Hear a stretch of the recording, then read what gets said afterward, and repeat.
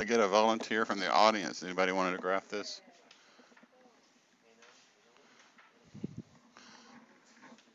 Do I have to pick a volunteer or do I get a volunteer?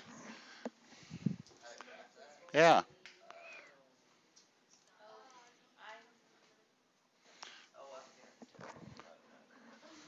Okay, Spencer, how about it? So, come on up. You can do it. Come on, you can do it. You can call a friend too if you want. Okay. Will, you've been nominated too. So, we need to graph this line. I mean, we look at it. How many pieces are there? Three. That's very obvious. Okay, so I need to graph one line, that first line from negative infinity to negative 1. Okay? And then the next line needs to be graphed between 0 and 3. The next line needs to be graphed between 3 and 7. Which one do you want to start with? Okay, the first one. I need to graph x plus 5 from negative infinity to negative 1. So what's the first point you're going to pick? 1. Why would you do that? Okay, well, what number? So the first line needs to be graphed from where to where? Negative infinity to negative 1. -2. Yeah, so, yeah, well, I could pick a negative 2, but that's fine. But what's the end point of that line? One end is negative infinity. What's the other end point? -1. So Negative 1 is a good number to pick, and then another point -1 to draw. Okay? So the first line, this first line, if I had x and x plus 5. Negative 1 is a very good number to pick because I know that the line has to stop there. 1 plus 5. Yeah. Okay.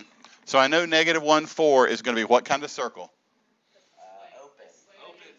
Yeah. Negative 1, 4 is an open circle. That says 4. Yeah. This is a hard crowd, guys. I know. See what I have to put up with every day? Now, I'm graphing this line from negative infinity to negative 1. What is another point to pick? -2. Yeah, some number between negative infinity and negative 1, preferably on that graph. So pick negative 2.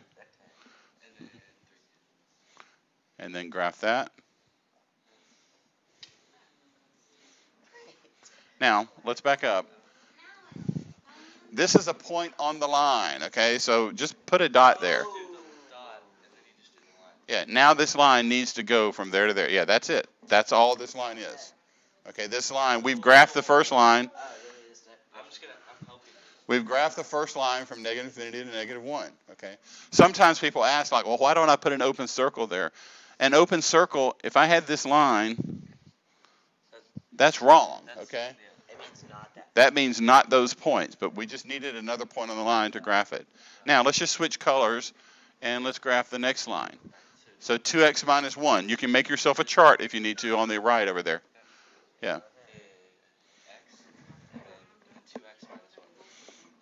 Yeah. Now, what 2 points are the most obvious points to pick here? 0 and 3. Yeah. Yeah. Those are the 2 endpoints of the line that I'm graphing.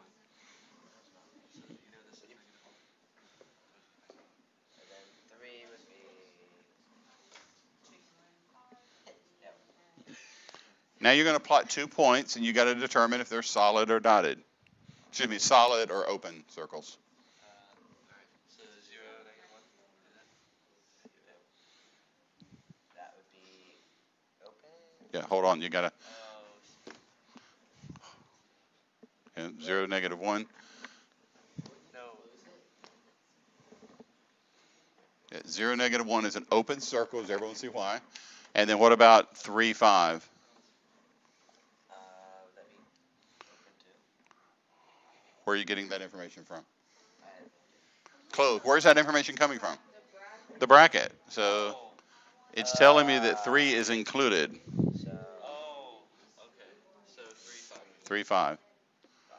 Closed circle. Yeah. So now connect those two. And just make it obvious that, yeah. Yeah. Okay. Now, hand a pencil to Will. And Will is going to graph the next one. Okay. Negative x plus 2. And obviously, on which intervals would he do that? X and then 2x minus, or negative x Yeah. plus 2.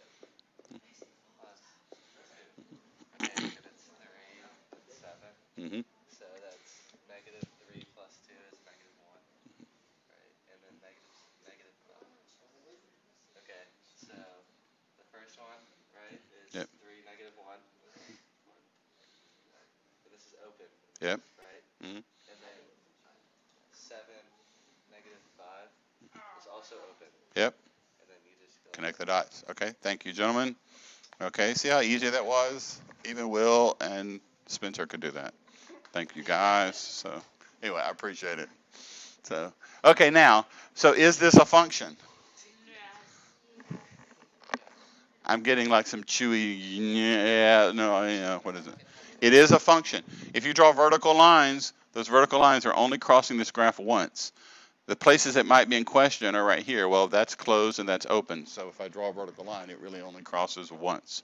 And then I ask, pardon me? Why do you choose -1 and -5? Where? Yes, but Why did I choose what? why exactly are -1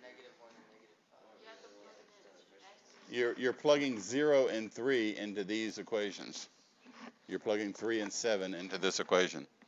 You're plugging in an x and you're getting a y value back. Okay. Okay. So what is f of 3? Yeah, f of 3 is 5. You can tell just by looking at the graph, or you can tell which of these intervals contains the number 3. Yeah, so plug in a 3 here, you get 6 minus 1, you get 5. So you have to know which interval the point is if you're evaluating. What is f of 8? Yeah, there's no solution because if I look at the definition, I only go up between 3 and 7. I don't give you a domain. My domain does not include the value 8. So f of 8 is undefined. So, and then you need to be able to find the domain and the range. The domain is the set of all what? X values, okay? So this first graph over here is going to continue going on forever. So the domain starts over here. Do I have domain values over here? Yeah, it's going on forever. So my domain is from negative infinity all the way over to something happens here. Yeah, -1, and then it looks like I don't start getting values again until I get to, I'm traveling on the x-axis. I'm at negative infinity and I got to -1. Then I start seeing values between 0 and it looks like 3, but I keep on going, okay, until I get to 7. So the first one's from negative infinity to -1. So my domain, I'm just going to write it here. Negative infinity.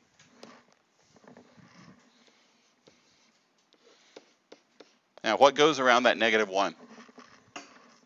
Parentheses, okay?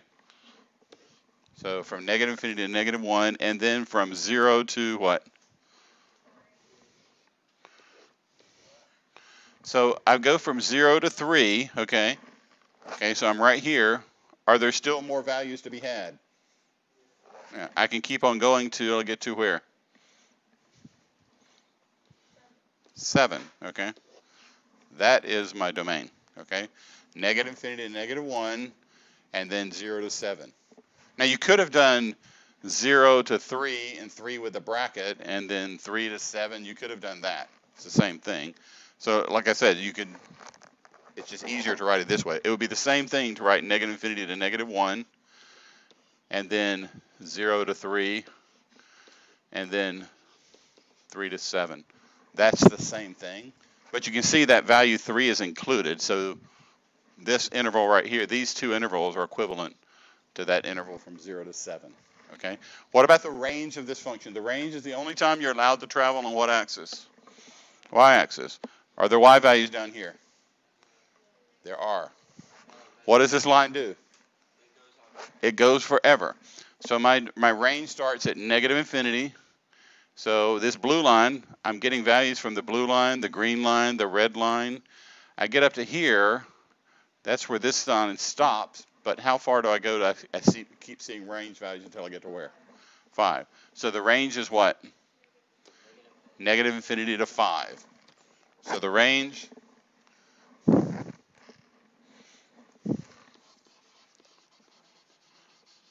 is from negative infinity to 5. What goes around the 5? Bracket, because it was a closed circle. Okay. So these are the kind of details that trick people up on these problems.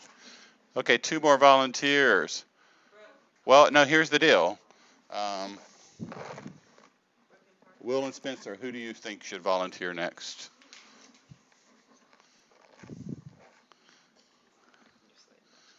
Slade and Maxwell. Slade and Max. There we go. Look at that. Isn't it nice to be loved?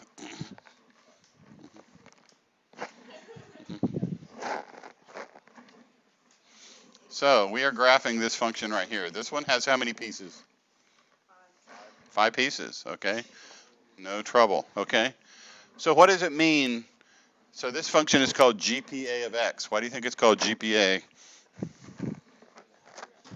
Well, that's what this is what your GPA function looks like. Okay. So what does it mean? A function equal a number, like y equal a number. What kind of line is that?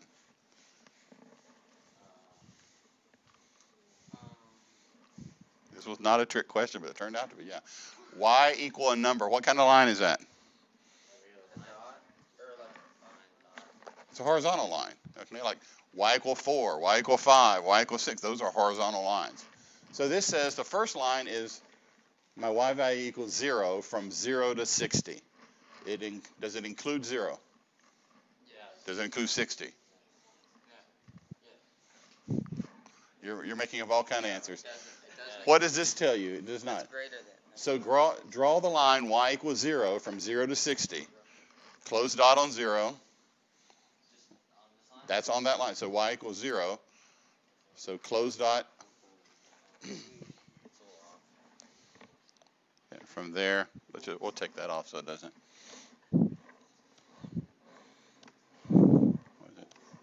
There we go. So just redo it.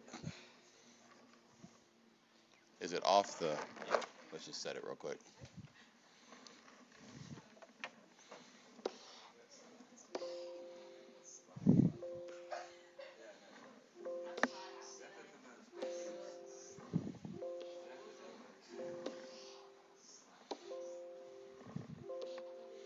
Okay, try it now. Okay, so from 0 to 60, so open circle at 60. Is it? And just connect those lines. I'm not sure why it's giving us those troubles. Okay, so there we are. Now, what happens at between 60 and 70?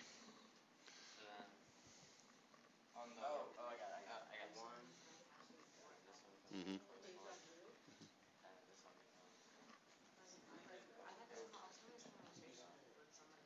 Okay, and then 70 to 80?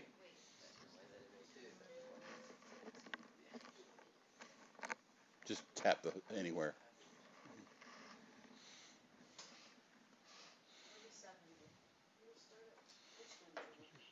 And then 80, 90, 90, 100.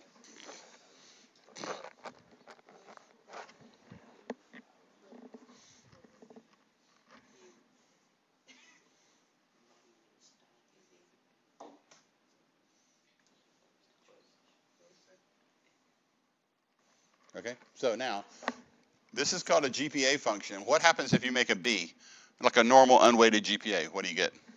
Something or like 80 to 90. Yeah, how many points do you get on your GPA? 3. Come on, you get 3. If you make an A, you get how many points on your GPA unweighted? 4. Okay, that's what this GPA function looks like. What's the domain of this function? Yeah, 0 to 100. So the domain is 0 to 100.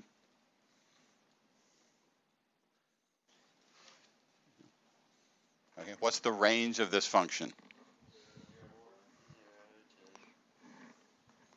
So what are people saying the range is? Hold on. Okay, does it include every number between 0 and 4? Okay, what about 2.3?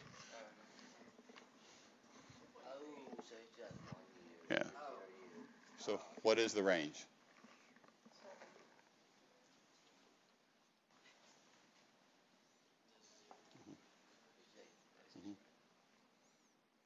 Okay, so it's all these individual values.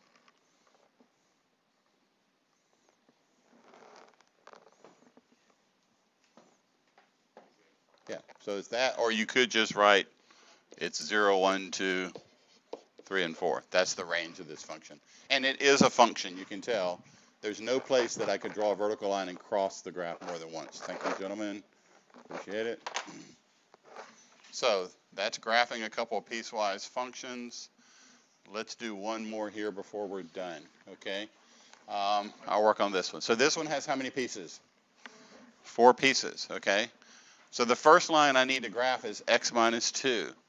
So I need to graph x minus 2. What is the point that I'm going to pick? I know I'm going to pick negative 2, and then I got to pick a number between negative infinity and negative 2. Yeah, so negative 3 is a good one. So if I plug this in, I get negative 4 and negative 5. So at negative 2, negative 4, what kind of circle? Open. So open circle, negative 2, negative 4, and then negative 3, negative 5. I'm just going to put a dot there because that tells me this is the line that I'm graphing from negative infinity up to negative 2. Okay? Now I need to graph negative x minus 1. What 2 points am I going to use? Yeah, negative 2 and 0. It's a line that I'm graphing between negative 2 and 0. So if I can figure out what happens at those 2 points, then I connect the dots. So if I put a negative 2 in here, I get 2 minus 1, which is 1. Put a 0 in there, I get negative 1. Okay? Negative 2, 1. What kind of dot is that? Closed. Negative 2, 1 is a closed circle. What is 0, negative 1? Open. Okay? And then just connect those 2 dots. Okay? And then what is the line f of x equal negative 4? What kind of line is that? Horizontal line. Horizontal line at what? But it's not quite a line. What is it telling me? I'm graphing it from where to where? What does this mean? I'm not graphing it over an interval. I'm graphing it where? It's a dot. All this is saying, when x is 0, y is negative 4. That's the point what? 0, negative 4. That's all that means. When x is 0, y is negative 4. That's all that's saying. Okay. Yeah, if I'm telling you when this number x is this, y is this when x is that is a closed circle. Okay. And then I need to graph negative 2x plus 4 from 0 to 4.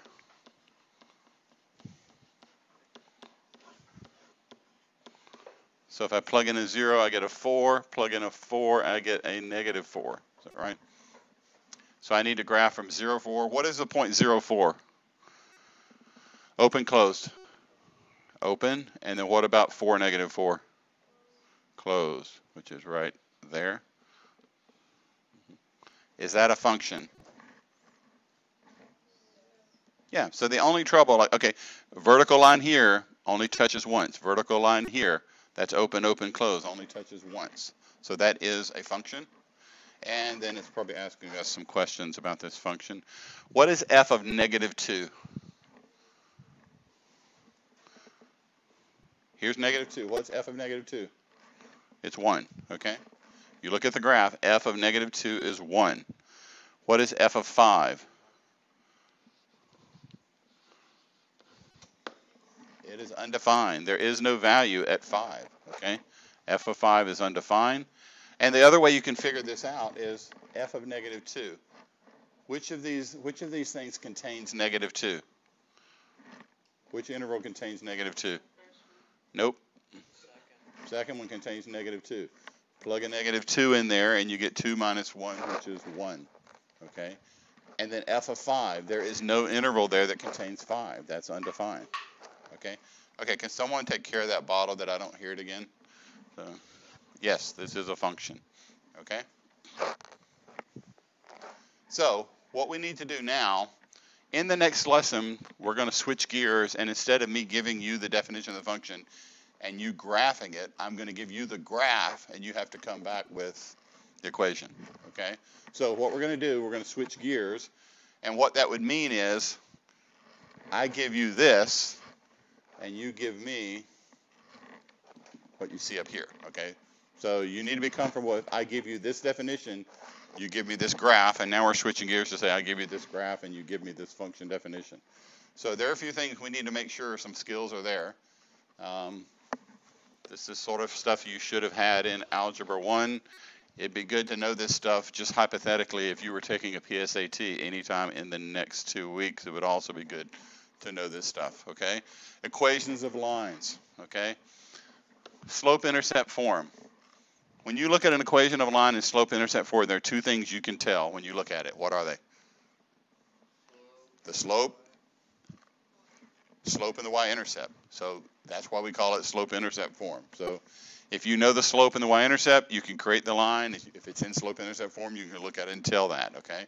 So it's y equal mx plus b. M is the slope, b is the y-intercept. The y-intercept is what you get when you set x equal to 0. So it's a point 0b is the y-intercept. Okay, point slope form. This is a great form of the line if you know two things, which are what? If you know a point and go out on a limb, what's the other one? Slope. Okay, if you know a point and the slope, you can use this equation of the line. So if I know the point x1, y1, and I know the slope is m, then y minus y1 equal mx minus x1. That's the equation of that line. Okay, so you need to be very comfortable with these skills as we get into the next lesson. So let's do a little bit of a warm-up review here. There are some links on our Power School page to Khan Academy videos. If some of this is rustier than you think, and you need to go back and look at it. Find the equation of the line passing through these 2 points. Okay, I'm given 2 points. Okay, so do I have the point and the slope? Yes or no? No. Do I have the slope and the y-intercept? No. So right now I can't, as it is, use either equation of the line. But if I know 2 points, what can I figure out? The slope. Okay, so the first thing is, if I know 2 points, the slope is going to be the change in what? Change in y over the change in x. So I can write this as 4 minus 6 divided by what? Negative 2 minus 3. So that's the change in y divided by change in x. Now, could I have done 6 minus 4? Yeah, but if I do 6 minus 4, the bottom has to be what? 3 minus negative 2. You have to be consistent. So this is what? Negative 2 over negative 5. What is the slope of that line? It's 2/5, okay? So now I know the slope. And do I know a point? Yeah, I know 2 points. So I've got the slope and the point. Which form of the line will I use? So it was not a trick question. I know the point and a slope. Which version? Point slope. Okay, so point slope form tells me that y minus y1 equal m x minus x1. Okay, which of these points do you want to use? Yeah, so let's just use negative 2, 4. It does not matter. So this is going to be y minus 4 equal, what's the slope? 2/5. And then x minus negative 2. That's the equation of that line. Okay. So you've done this in a past life, right? Okay. Okay. We just need to make sure that these are skills that you can bring back. Let's find the equation of the line passing through 0, 6 with a slope of negative 2. Okay. So I know that the slope is negative 2. Okay. What about the point 0, 6? What is that point? Anything special about it? It's the what? Y-intercept. I know that the y-intercept is the point 0, 6. What do you do when you know the slope and you know the y-intercept? What form of the equation? Slope-intercept form. Okay. So I know that y equal mx plus b. So what's the equation of this line?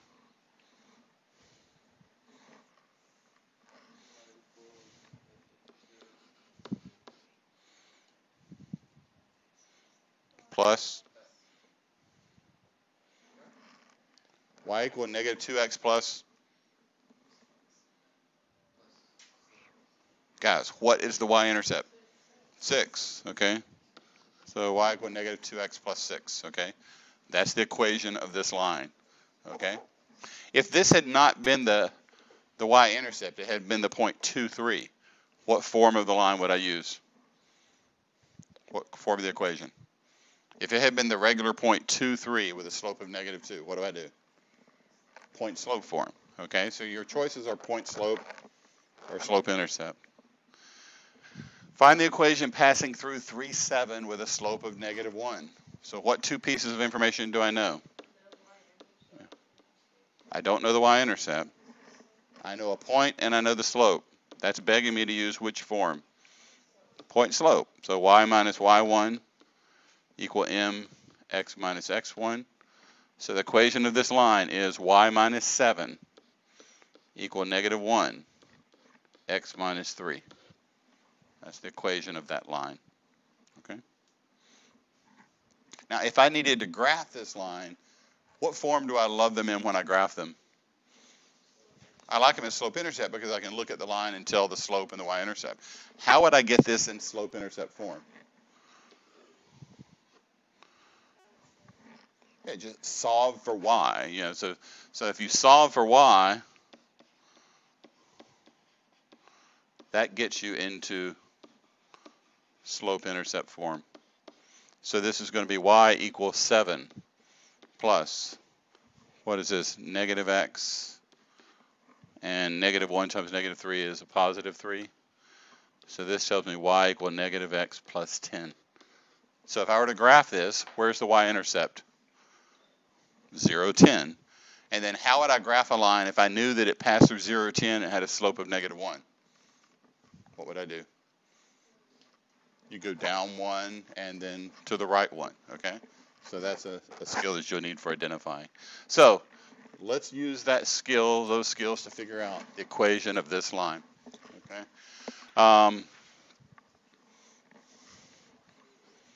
What's the y-intercept? Yeah, so the y-intercept is the point 0, 4, okay? What's the slope of this line? Is it positive slope or negative slope?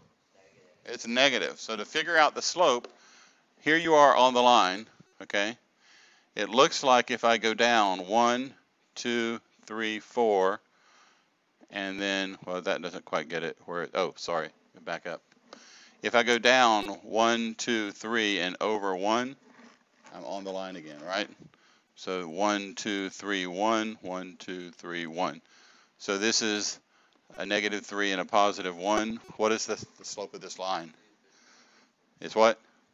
-3. So the slope is -3. Okay. So what's the equation of this line? Yeah, so y equal -3x plus 4. Okay. So once I know the slope and the y-intercept, pretty easy to come back with the equation of the line. Now, this one, I've got the equation of a line, but I'm not looking at the entire line. It looks like it's a piece of a line or a segment, okay? But we can still do the same procedures here, okay? Now, on this one, do I know the y-intercept? Not really. It doesn't look, on this graph, it doesn't go through a point that I know. It's somewhere between -1 and -2. You can guess it, or you can do what else? Is guessing a good strategy? No, okay. What points do I know? I know 3, 2, and what? -2, -4. I know those points are on the line. One is included with a solid dot and one is not. So if I know these 2 points, how do I find the slope? Right, changing y over changing x. So the slope is going to be 2 minus -4 over 3 minus -2. So this is what, 6 over 5. So the slope is 6/5. Now how do I get to the equation of that line? What do I know? I know a point and I know the slope. So equation of this line, doesn't matter which point you use. I like, if I've got one that has positive number ones and one that has negative numbers, which one do you think I want to go to? Positive, less room for mistake. So y minus 2 equals 6/5. x minus 3. That's the equation of this line. Okay. If I needed to get this in slope-intercept form, I could just solve for y. So y is equal to 6/5 x minus what, 18/5 plus 2. Okay. And hopefully you guys love fractions.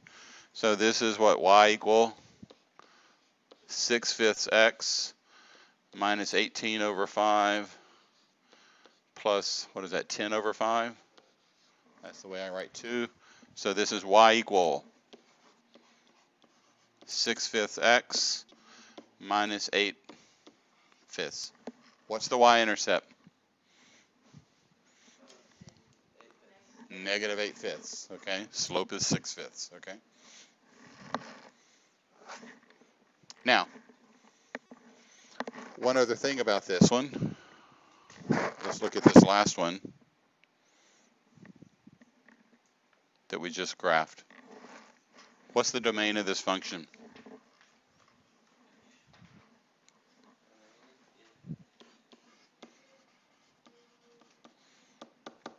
What's the domain?